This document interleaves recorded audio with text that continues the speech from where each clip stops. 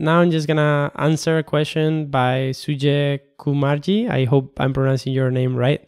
What is an ML AI learning path you would propose for a beginner like me? I believe there are many different libraries, frameworks, books, and resources that are directed to people who don't know anything about AI or machine learning in terms of coding. And at least for me, it took a few years to understand the underlying concepts. I think what's good is just read and keep looking at code, keep looking at programs, keep looking at what each algorithm does, and then you'll try to understand bit by bit the different categories there are, what types of algorithms, why were they created, and how they work. It helps sometimes to go and say, okay, I'm just going to take a look at a glossary of terms. I'm just going to take a look at definitions of things and see what is a model, what is gradient descent, what is an image classifier, what is a segmentation network, all these things. Take a look as well at frameworks, what the different frameworks do and what they're good for. Maybe also read books, right? Books are intended for people who are in computer science, but also have introduction to concepts.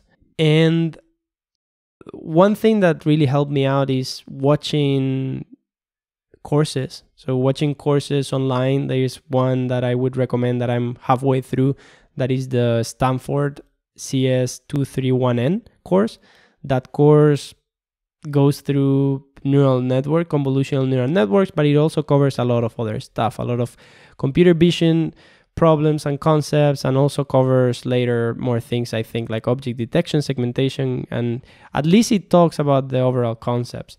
Then there is this hands-on coding tutorial on the Fast.ai website. Fast.ai is a Python library as well for computer vision and machine learning, but it really helps just going through the examples. I think the TensorFlow tutorials website is really good as well. Some of the resources that I showed before, the ML5.js and P5, not P5.js, but TensorFlow.js, looking at those examples and maybe trying to build the small web tabs or web apps with simple things.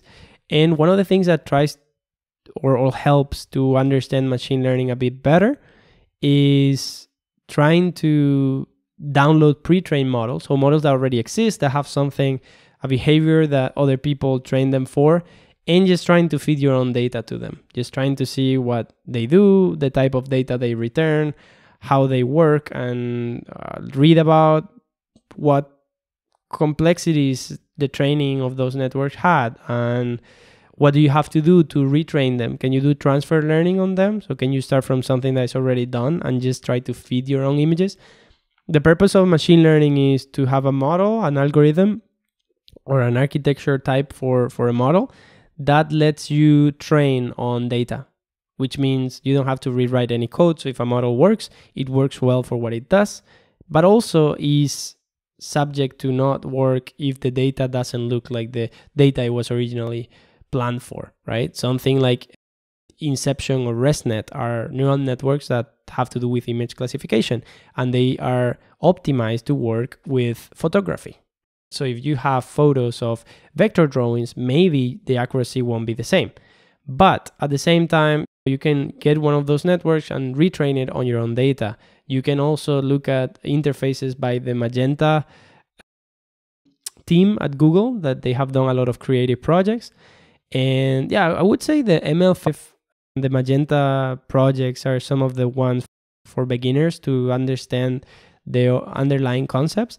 The first thing would be to understand, for a beginner, the high-level concepts.